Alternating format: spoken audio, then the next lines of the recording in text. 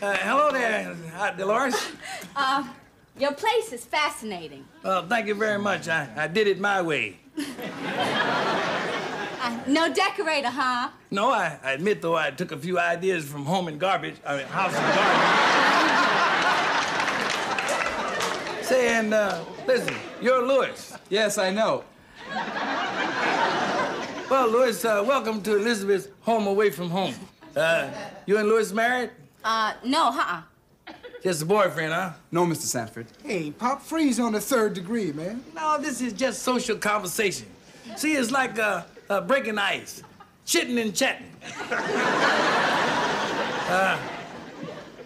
Is Elizabeth your girlfriend? No, sir.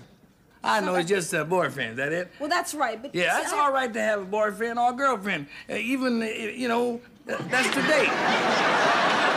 That's today, and I try to stay with today's views. You know what I mean? Now, where's your other roommate? Lewis is our other roommate.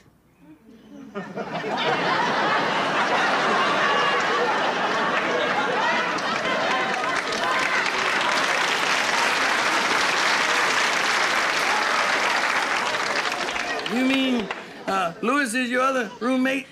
This Lewis? Yeah, that's right, Pops. That's today. Yeah, that might be today, but damn if it's gonna be tomorrow.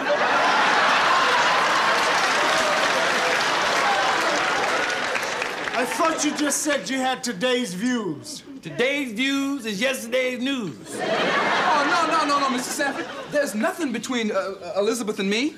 That's what I'm worried about. Ain't nothing between you. I wouldn't mind if something was between you, like a wall or a state. Mr. Sanford, I'm surprised at you. Maybe my father would feel better if he understood the relationship between the 3 of y'all. I know I would. Oh, listen. Uncle Fred, look, Dolores and Lewis and I are equal friends.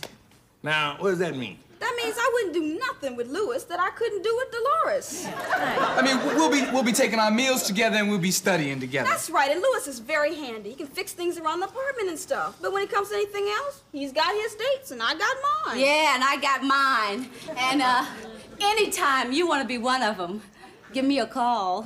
Shit, yeah, right. Who is it? Esther. We moved. Open up. Open up. We living in Detroit now. Catch the bus and join us.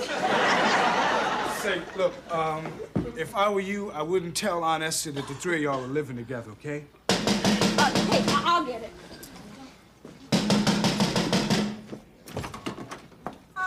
Esther. Hi, honey.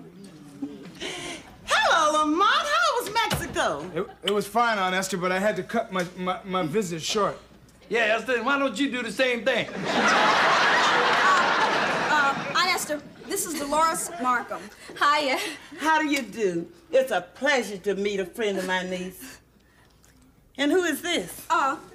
This is Louis Watkins. Yeah, he's a friend of theirs from school. I thought you said you had 2 roommates, Elizabeth. Oh, wait a minute. No, Esther, she didn't say she had 2 roommates. She said she had 2 roommates. What you talking about? Well, you know, how stuff is now, a single girl can't afford to live alone. She got the roommate. So Dolores here is the girl that Elizabeth picked a roommate with. Do you have a nice room, Elizabeth? Oh, it's very nice, Aunt Esther. As a matter of fact, it'll be ready tomorrow. I'm coming over and help you decorate tomorrow. You are? Yes. What's your address? Aunt Esther, how about something to eat? Yeah, Esther, why don't you go out there in the yard and graze?